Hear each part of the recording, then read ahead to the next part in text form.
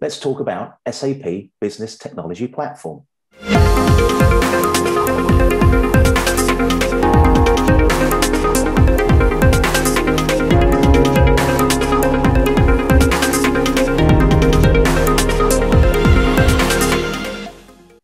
Hi, I'm Thain. Welcome to another SAP CodeTalk.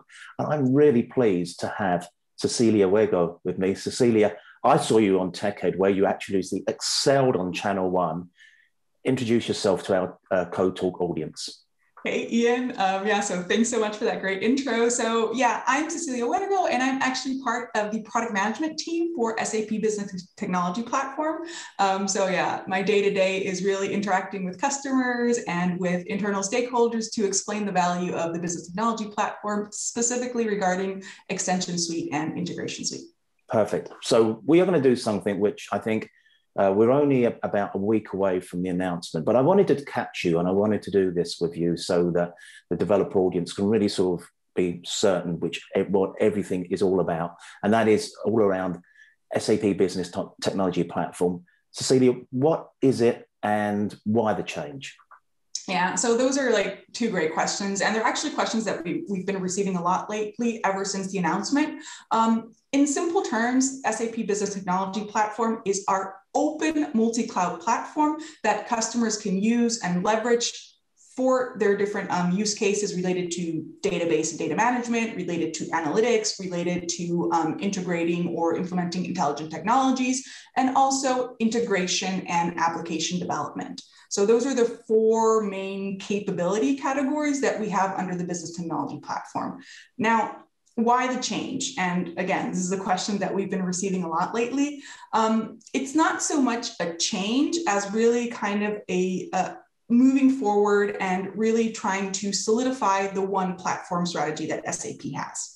So I think it's been, it's easy to see for quite a while now that we kind of had a platform on platform problem. And this was kind of a concern or a question that really came up a lot in customer presentations and also with internal stakeholders as well. Like, what's the difference between SAP Cloud Platform, Business Technology Platform? Why do we have two platforms? Why isn't it just one? So really with this kind of change and the rebranding and the sunset of the SAP Cloud Platform brand, what we've done is really solidify the Business Technology Platform as the platform for SAP. So it's the foundational layer of the intelligent enterprise strategy, meaning that not only do we use it internally, like the Intelligent Suite, for example, all the cloud applications, S/4HANA as well, they are going to be based on Business Technology Platform for extensions and integrations, but it's also what our customers use to extend those applications as well. So it's also it's really the foundation, the technological foundation for reaching the intelligent enterprise. I think you may have alluded to the answer to the question I'm going to ask you next, but I'm going to ask you anyway. So what's happened to the SAP Cloud Platform? Yeah, so SAP Cloud Platform, the brand, so the name, the brand is sunset, right? So we're no longer using the SAP Cloud Platform brand. However, the capabilities, the features, the runtimes, the services, the tools, everything that was related to SAP Cloud Platform is still available, yeah? So basically what we've done is we said, okay, let's take away the Cloud Platform brand, but let's focus on the capabilities. Let's focus on integration and extension. So now what you'll see is the SAP Integration Suite and the SAP Extension Suite, which hold kind of as umbrella terms, all the services, the runtimes, the APIs, the tools, everything that was used by developers before and can continue to be used to build applications on the platform, deploy them to the platform, and also integrate data, integrate processes, integrate applications as well. So again, I just want to make sure that everybody understands that even though the brand is sunset, the features, the capabilities, everything is still there. Well, you mentioned the services, and let's pick up on the services. What names should we use now for the services that we've used in the past? Yeah, so another great question and something that's come up a lot in social media lately. It's we've tried to, let's say, and maybe some people will come at me in the comments, but we've tried to simplify the naming structure, right? So before, for example, you had SAP Cloud Platform Workflow Management. We've removed the Cloud Platform brand, and we just kind of sent that up to the SAP main brand. So now it's SAP Workflow Management. And that's happened across the board for the majority of the services.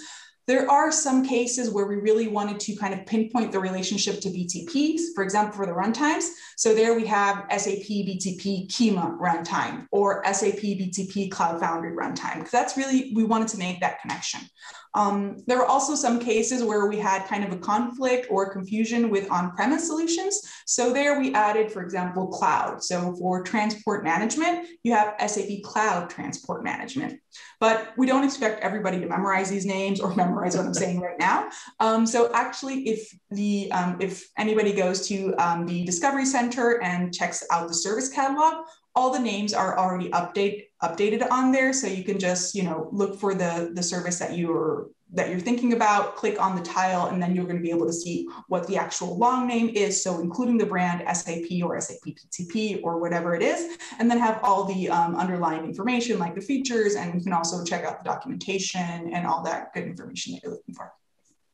Great name check for the Discovery Center. What's the scope of the Business Technology Platform?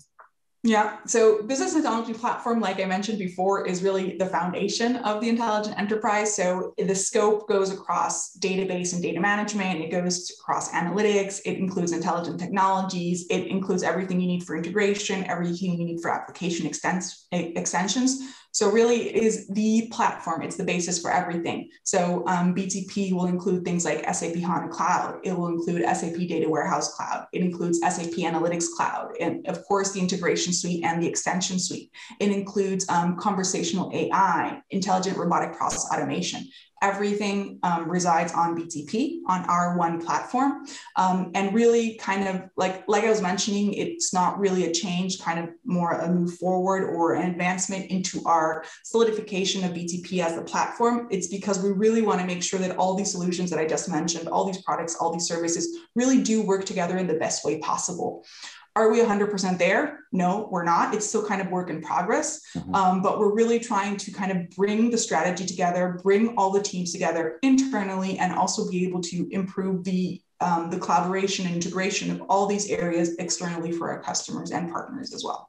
Okay, I wanted to bring these questions together because, the developer audience is, humans, and especially the developer audience, we hate change. Change happens. It's an evolution. You've said it's an evolution. So I've got to ask you this question. So I'm a developer. What does it mean with regard to how I build applications and extensions that I did before now? So today, nothing. I mean, nothing has changed. Again, all you're going to see is a few name changes here and there. So for example, in the next coming weeks, when you log into the cockpit, so it was formerly SAP Cloud Platform cockpit, now it's going to be SAP BTP cockpit. But the features, the functionalities, how you interact with the cockpit, all the APIs you can use, the CLI, everything that you're used to using is still there and will be maintained and will be supported in the future. So that's not going away. You're still going to be able to build applications like you used to. The only other thing that's going to change is when you go into, for example, like the service marketplace, you're going to see different, you're not going to see the SAP Cloud Platform name in those services anymore, but the services are there, the features are there, the usage is there, the consumption is the same. You're still going to have, your CPA, you're still going to have your subscription base. So really the usage of how you build and how you interact with the platform is still the same. The only thing that will change is that it's going to get better in the future because like I mentioned, we're going to try to really bring in all those other capabilities on BTP to have just one platform where you can do your analytics, you can do your database and data management capabilities, you can infuse intelligent technologies. And yes, we do have those aspects a little bit in there already, but the experience is not kind of the best end-to-end experience that we want. And that's really what we want to achieve with this one platform strategy with BTP. Excellent. Cecilia, it's been absolutely fantastic hanging out with you. Thank you so much for explaining so clearly to us all. And I'm sure we're going to have you back in the future. Thanks very much for joining me. Yeah, I'd love to be back. Thanks, Ian.